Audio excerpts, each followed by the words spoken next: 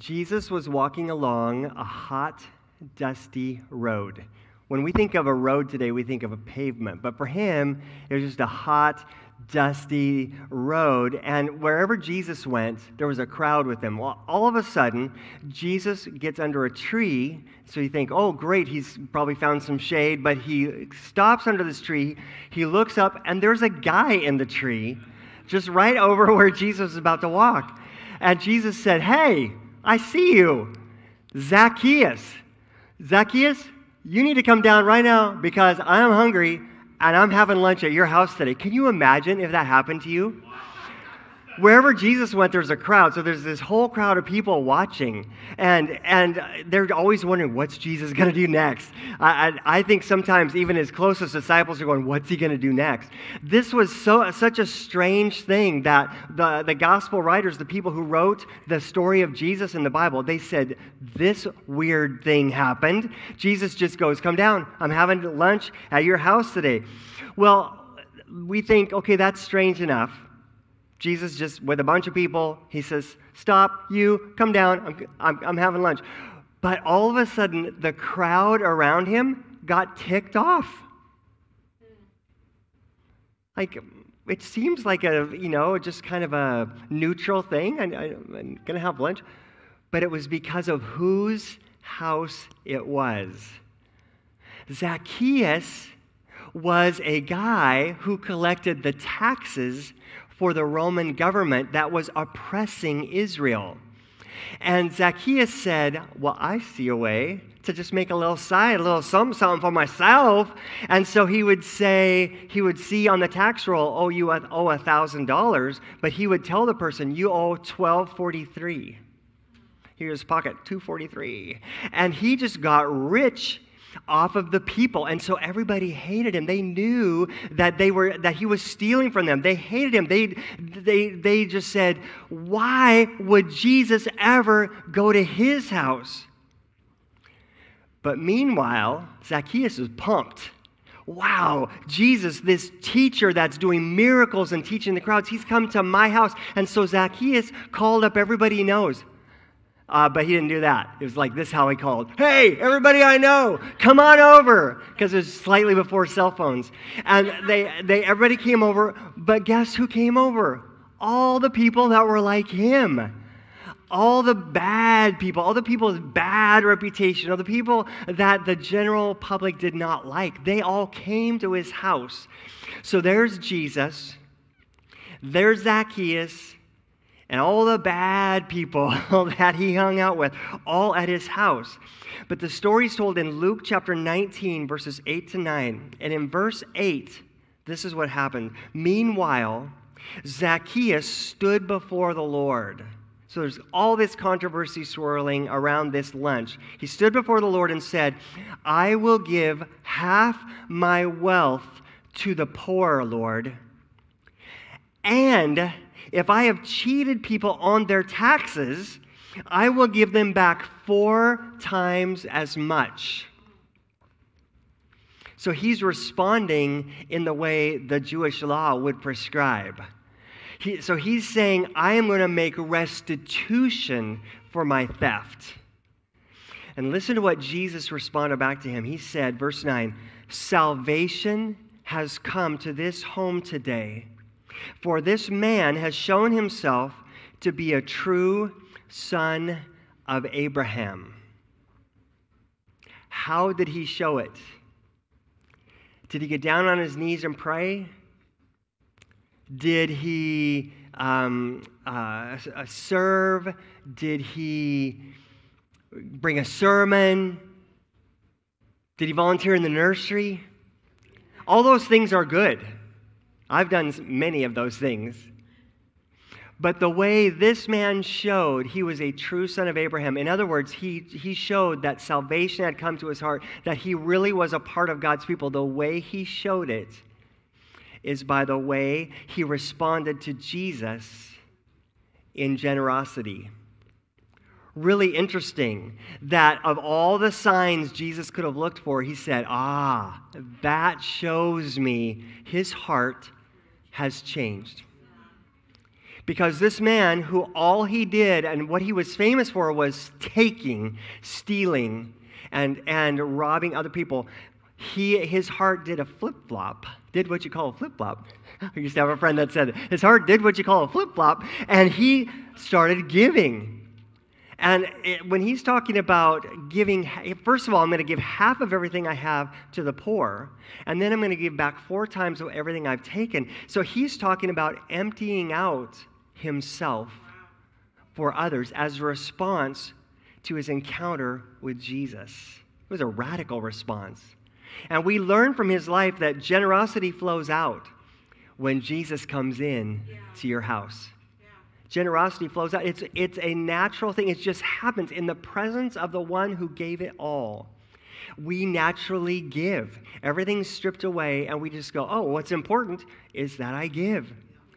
And that happens when you're in the presence of the greatest giver of all time. If you or I are not feeling generous, if you don't naturally see a need and fill it, if you don't naturally participate in the kingdom of God financially, then perhaps what needs to happen is like Zacchaeus. You just need a fresh encounter with Jesus. Because if you have an encounter with Jesus and you receive his heart is to give. And we can't help it when you encounter Jesus. You can tell I'm talking about encounter. And we're in a series of messages called Encounter. Jesus invited you to encounter him. He said, come, be with me, learn from me. Take my yoke, take my ways upon you. Learn from me. I'm humble and gentle in heart, and I will give you rest for your souls. Jesus invites you into a lifestyle of encounter.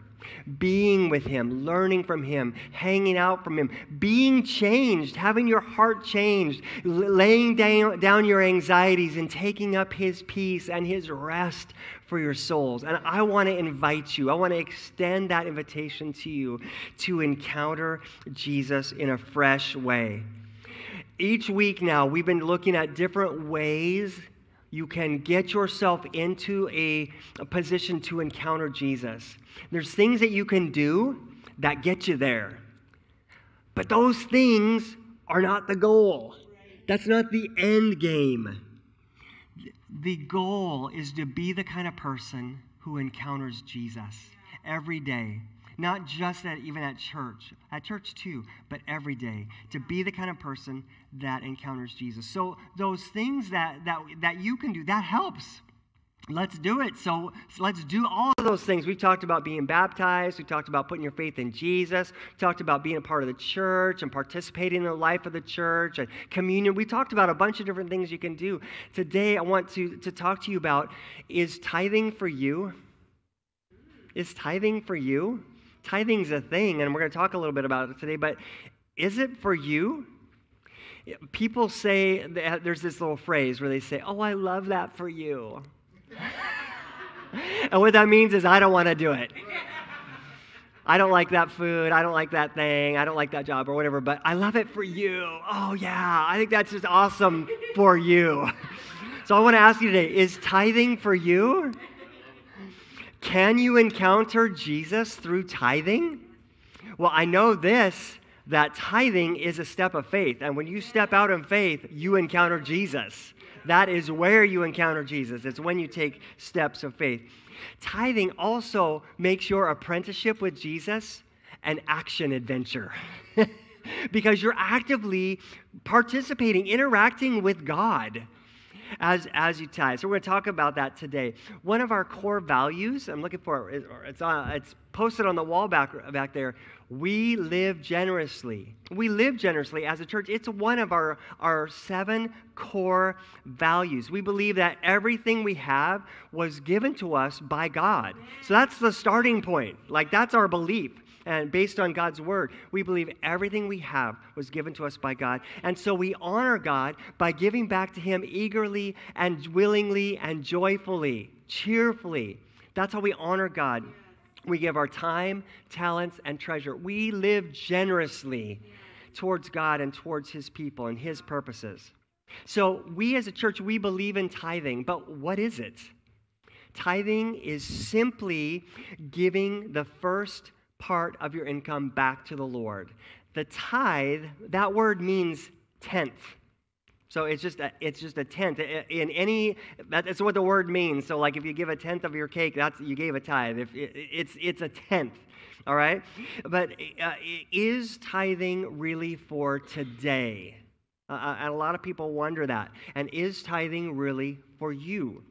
Well, I've got several truths to bring to you today. And I encourage you to take notes. Take notes in your phone, in your journal, wherever you would take notes. Use the back of a Connect card. Let's take notes, and I encourage you to do that every day. Every time I'm in the congregation, someone's preaching, I take notes because you just retain more. And you can, I find the Lord will speak to you through it. So first of all, just a truth I want to share with you. Tithing is not for you to go back to the law of Moses. Tithing is not for you to go back to the law of Moses. In the New Testament, in Galatians 5:18, it says that as a Christian, you are not under obligation to the law of Moses. Okay, so I want you to hear that. The Bible says you are not under obligation to the law of Moses. Okay, so we're not keeping those over 600 commands in order to earn God's favor and be a part of the people of God. That's not what we're doing anymore. Hebrews 8, verses 7 to 13 says that God has replaced the old covenant, that covenant of the law of Moses, with a new covenant. And God said, I've written it on your heart. It's a very personal covenant. Whereas in the Old Testament days, it was all about following a bunch of different rules, a lot of out of fear that you wouldn't get, that you don't want to get struck down or something like that. And so they obligated themselves to follow the law, and they ended up following it out of fear a lot of times. But God said, that's never what I wanted. I'm replacing that covenant with a personal covenant where you would know the Lord personally, not through a priest. And so you don't tithe if you have in your mind that I need to tithe to fulfill the law of Moses. That's not right. If you also have in mind, I'm not going to tithe because I'm not under the law of Moses, that's also not right. And I'm going to talk a little bit more about that today. There's one of the prophets in the Old Testament. Some say he's the Italian prophet Malachi. But others call him Malachi. Anyway, so Malachi, this prophet, he prophesied that there is a way of living that displeases God. And it's a kind of a short book, maybe I think 4 chapters, but he talks in there about several things that displease God, and he kind of confronted the people of God about it. He talked about vows, and he said breaking vows displeases God. And so Jesus deals with it in the New Testament. And he said, how about we just don't make a lot of those kind of vows? But there is a vow that Malachi talked about, the marriage vow. And he said that when you break that vow, that displeases God. He also talked about how if you bring sacrifices to God in worship, and you just say, God, God wants the best, but you bring your worst. Malachi confronted that, and he said that displeases God. Withholding the tithe displeases God. When you call an evil person or an evil thing good, that displeases God. And so Malachi just goes through all these things, and he confronts the people of God about living in ways that displease God. So we know that tithing is one of those things in the same category as those others, that it is a thing that pleases God. However, we're not under the law of Moses anymore. Do you know, though, that we are under another law that the New Testament talks about? Do you know what law that is? The law of Christ. And also that probably, but the one I'm going to highlight today is the law of Christ. And Paul talks about this in the Bible. What is the law of Christ? Love God with all your heart, soul, mind, and strength, and love your neighbor as yourself.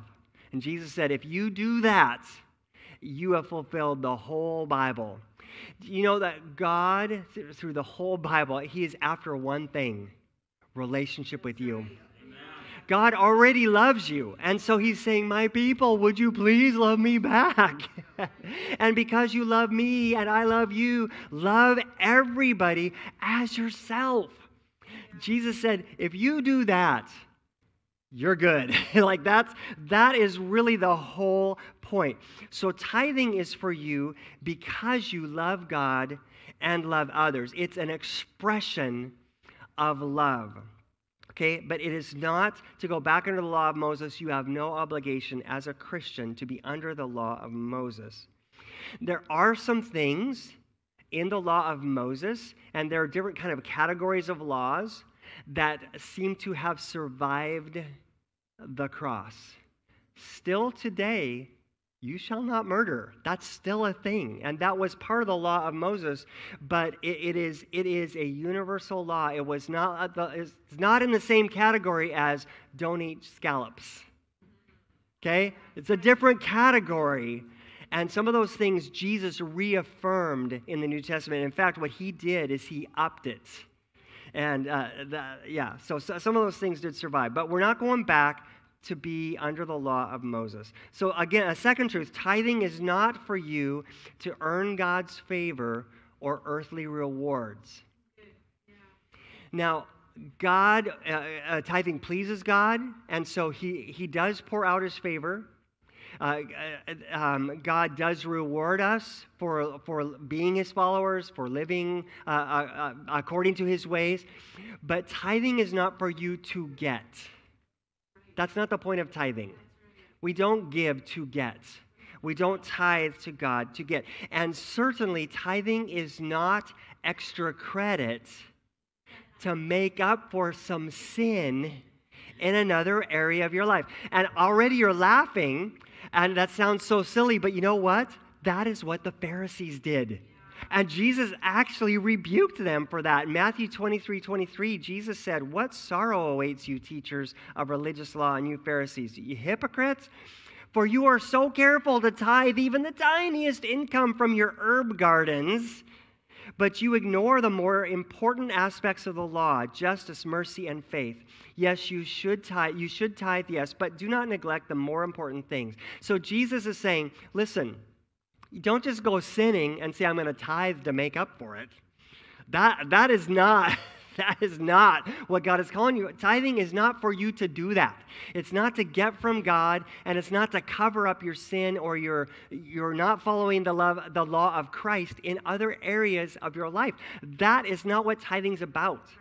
And as a pastor, I've known so many people over 4 decades of ministry, and some people have just flat out said to me, well, I wrote a check, so me and God are good. Oh my goodness, I do not want to be you on Judgment Day. Like that is not what tithing is about. Tithing is not for you to do that. God loves you. God wants relationship with you. And so God gives you guidelines so that you know what pleases him. Pastor Shelley and I have guidelines for each other.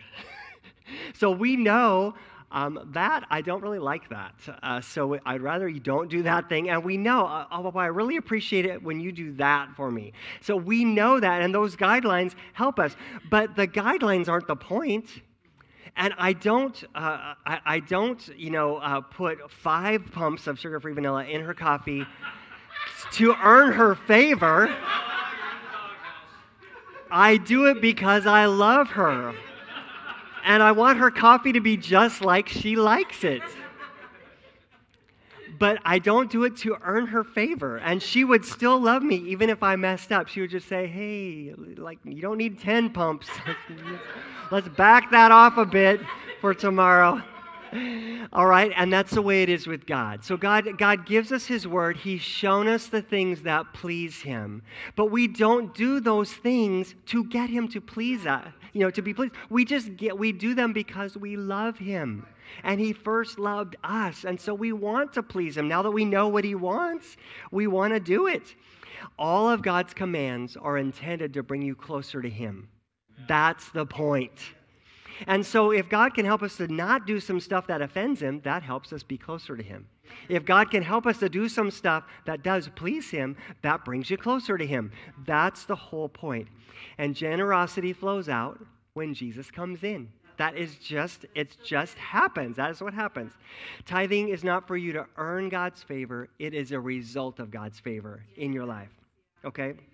Last thing. Tithing is a way for you to encounter Jesus. It is a way for you to encounter Jesus. I already talked about it. It's a step of faith. It is part of the action adventure. You're participating in the kingdom. You're participating in Jesus' work. It's a way to encounter Jesus. There's a story in the Old Testament in Genesis chapter 28. Now, I want to give you the context of this. This is a story about Jacob, whom God later renamed Israel. So Israel is not even a nation yet. Okay, so this is Israel. Jacob that was his given name. Jacob, one man. This is hundreds of years before Moses ever was born.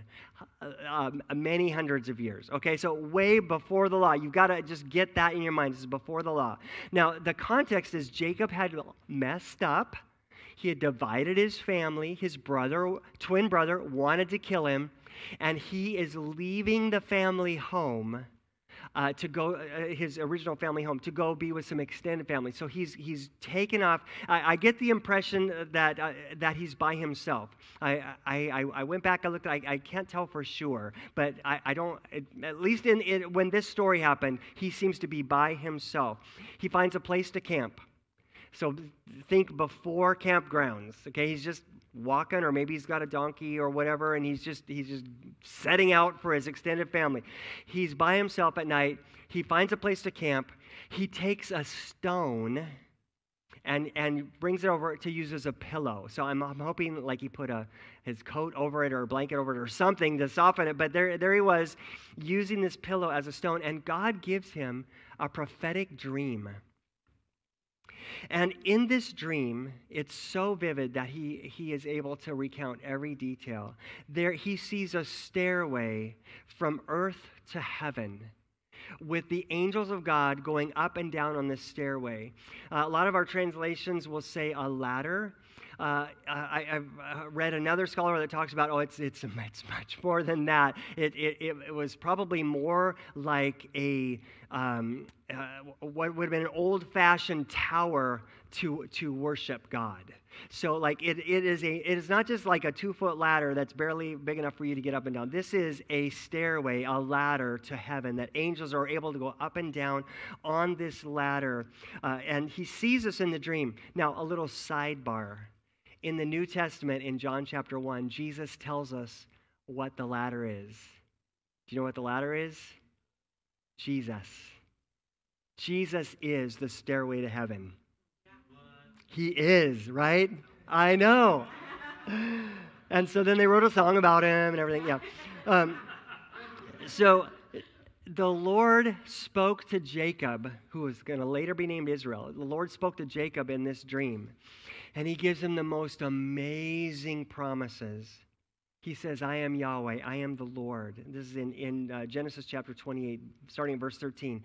I am the Lord, I am the God you've heard about from your grandfather Abraham and your father Isaac. I am your God. And Jacob, the ground you're lying on, I'm giving it to you and to all of your descendants. And he says all the families of the earth are going to be blessed through you, through your family, through your descendants, Jacob. And we know that Jesus eventually comes through that family line. And he said, what's more, I am with you. I'm going to protect you wherever you go. One day I'm going to bring you back to this land. Remember, he's leaving that promised land, and he's going to be with extended family. But God says, I'm going to bring you back here. I will not leave you until I have finished giving you everything I have promised you. So God, in this prophetic dream, renews the covenant that he had with Abraham and then with Isaac and now with Jacob. And he renews all that. And he just states it as such a beautiful promise to Jacob and his family. I'm going to be with you. I'm going to take care of you. I'm going to provide for you. I'm going to bring you back here. And then Jacob woke up from this dream and he says, surely the Lord is in this place. It's one of my favorite songs right now by River Valley Worship. It just says that over and over again. Surely the Lord is in this place. Yes, he is. Oh, it came from this encounter with the Lord. And he says, what an awesome place this is. And there's an old song when I was much younger. You are awesome in this place, mighty God. That's Jacob. That's what he experienced. Like today, our worship is still inspired today by this encounter that he had with God. And so he renames the place. He said, I didn't realize this. This is Bethel. This is the house of God. God is here.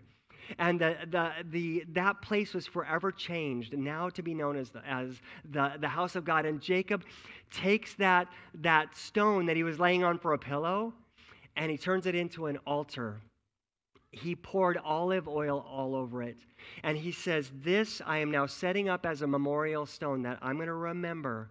This is where God spoke to me. This is where God revealed himself to me. This is where God spoke his promise and his blessing over me and all my descendants. What a beautiful, wonderful thing. And then I want to read to you Genesis chapter 28, starting at verse 20. Then Jacob made this vow to God. He said, if God will indeed be with me and protect me on this journey. So he's saying if God is going to keep his promise, and if he will provide me with food and clothing, and if I return safely to my father's home, then the Lord will certainly be my God. And this memorial pillar I have set up will become a place for worshiping God. And I will present to God a tenth of everything he gives me. Jacob did not promise the Lord the tithe, the tenth of his income, to follow the law. Moses had not been born yet. Jacob said, Lord, I am so grateful for everything that you have promised me. And as I receive all those blessings, I'm going to make sure that every one of those blessings I turn right back to you, Lord. And I'm going to do that by giving you the first tenth of everything you bless me with. Tithing is about worship. That's what tithing is. It is not about the law. It pleased God, so he wrote it into the law of Moses. But tithing is just simply the response of a grateful heart to God. Generosity flows out when Jesus comes in. So here's a couple things that happen when you tithe and you give the first 10% of your income to the Lord. When you tithe, just like Jacob, you rely on God as your source. So when you set out to tithe, when you purpose to tithe, you say, God, if you give me a job, if you give me income, I'm giving you the first 10%. Because I am recognizing that I would not have a job if I did not have a God. I would not have breath in my lungs if I did not have a God. And so I acknowledge, Lord, everything you gave me, every skill, you sent me to school, you gave me my upbringing, you gave me my breaks, you gave me this position. Everything I have is from you, Lord. And so if you give it to me, I'm giving you the first 10% back. It all came from you anyway. And I'm going to do it in response to the fact that you're my source.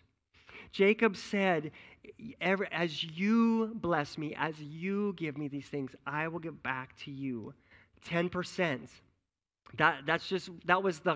He is just probably weeping and jumping up and down and dancing that God has said all these beautiful promises are for you. And so to him, this was a generous, beautiful gift back to God.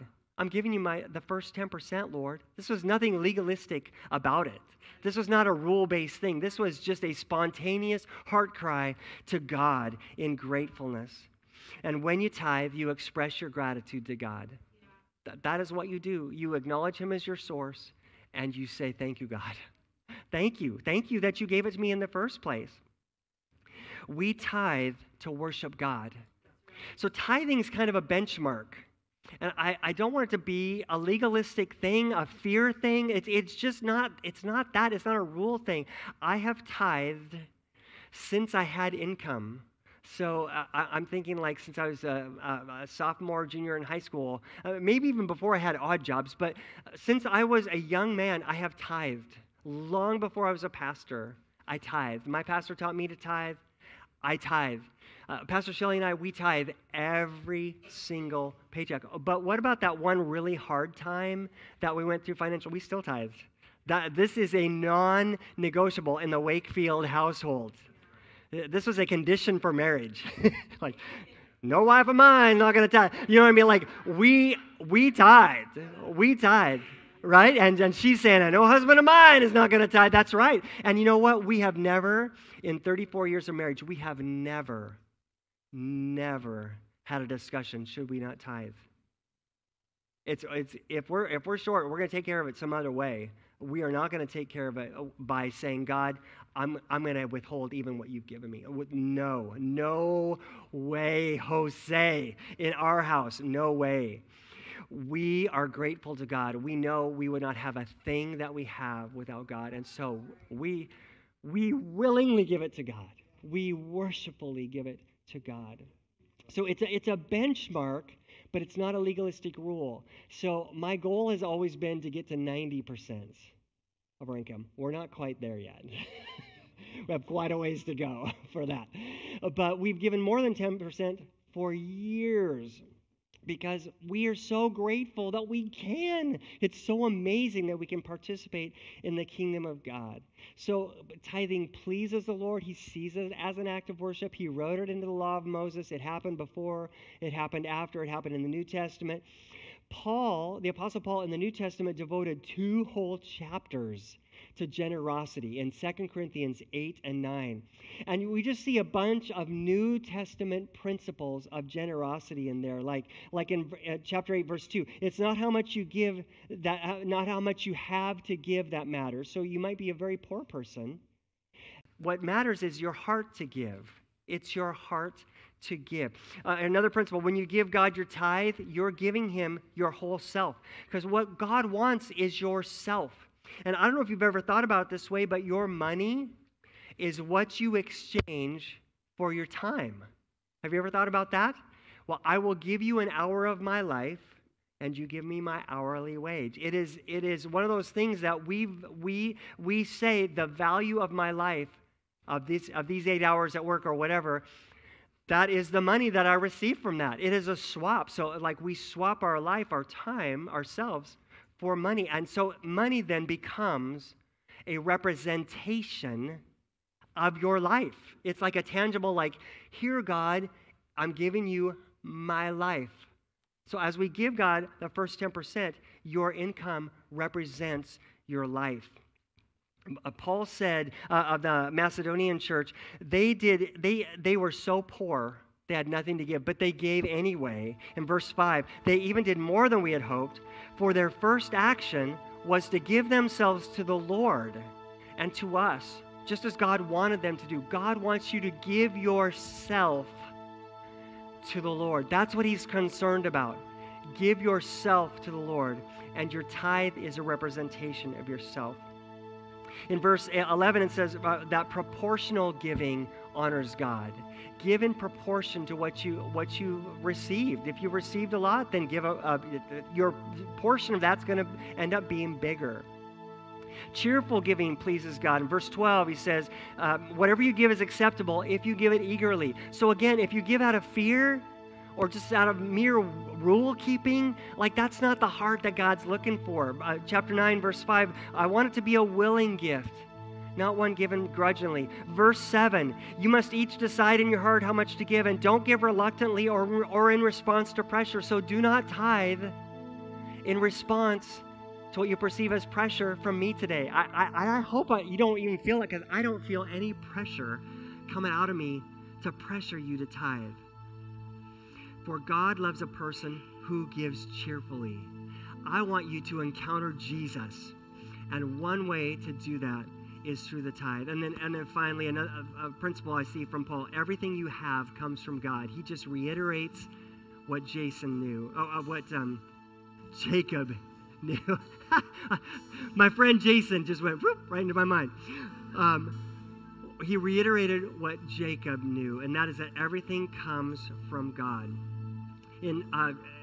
2 Corinthians chapter 9, verses 10 and 11, God is the one who provides seed for the farmer and then bread to eat. In the same way, he'll provide and increase your resources, then produce a great harvest of generosity in you. Yes, you will be enriched in every way so that you can always be generous. See, everything just comes from God anyway.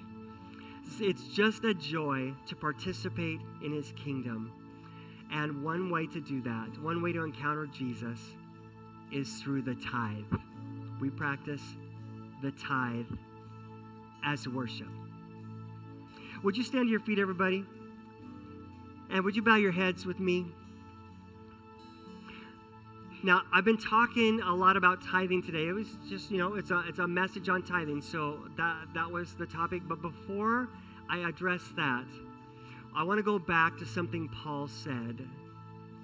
And I want to invite you to give yourself to God. Yourself, your whole self to God. I don't know if you've ever done that before. Or maybe you've kind of wandered away from God. Maybe you've just been doing your own thing. Maybe you just kind of think, well, my life is mine. I'm a self-made man. I'm a self-made woman. But I hope you see today, God is your creator. God is your source. And he wants you. He loves you. He wants a relationship with you. So how do you give yourself to God? You put your faith in Jesus to save you. How do you do that? Turn away from your sins.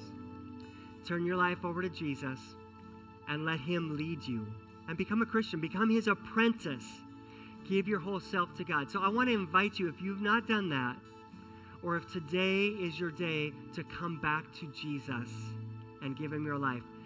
With every head bowed right now, would you just raise your hand and say, a raised hand says, Pastor, I want to become a Christian today.